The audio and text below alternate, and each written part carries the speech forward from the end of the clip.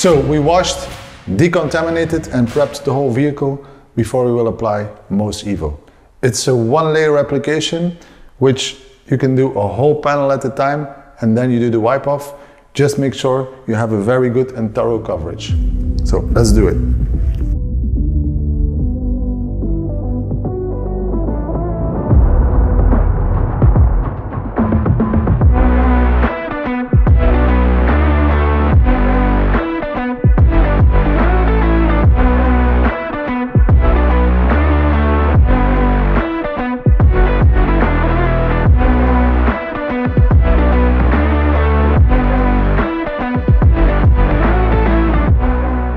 So very easy and straightforward. We did the whole panel, now we can wipe it off.